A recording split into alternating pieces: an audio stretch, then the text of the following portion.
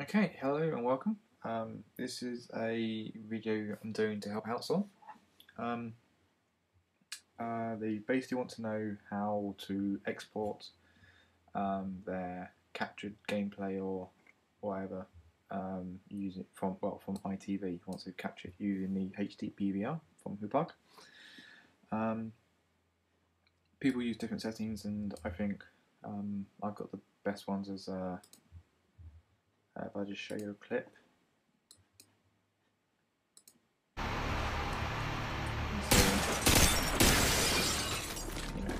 It's in 720p, so that. Okay, so people use different settings in using iMovie. The ones I use make it come out looking the same as it does. It doesn't mess any settings up. So to do this, just make a new folder on here saying test. Okay, go to export. Then we find that folder. Test. Make sure you don't touch any of this. Leave that same. Click save. Okay, so you can see same video, same quality, all good. So that's what you need to do with Eyetv. So you can close out that if you're not using it. Next, you want to go to iMovie. iMovie is iMovie 09. Let's go new project. Just call it test again. Okay, so you want to actually let me just clear this timeline.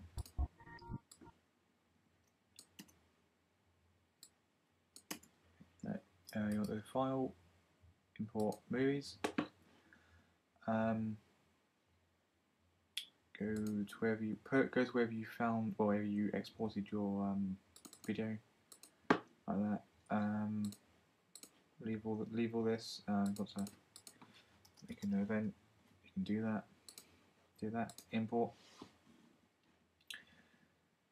Shouldn't take too long. Right, I'm just going to pause it here. So see you in a minute. Okay. Welcome back. So now you've got your video imported. You can see you just select it, drag it into your projects area. As you can see, same quality still. No problem. So when exporting this from iMovie, you go to Share, Export using QuickTime.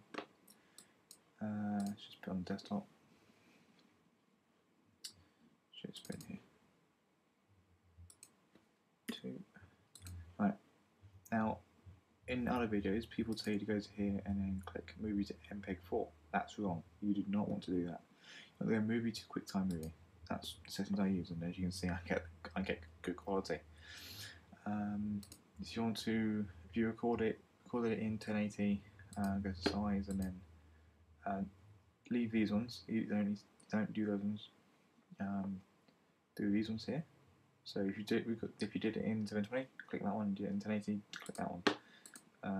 This was in 720, so I'm gonna leave it at that. Sound, AAC, quality best, target bitrate 192, which is what YouTube uses.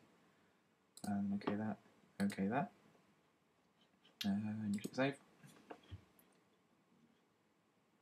Okay, I'm going to pause it again, and I'll be back to you in a minute. Okay, it's done, as you can see. It's all exported. So right now, there's this folder again. Test 2. Just preview it. There you go. Actually, just to prove this to you. Let's open that in there. And then this is the original file, side by side. Okay.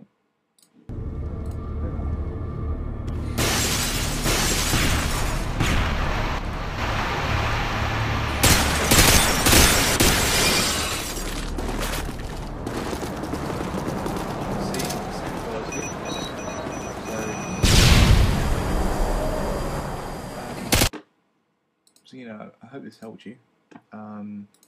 If not, put a comment, because in iTv I changed no settings whatsoever.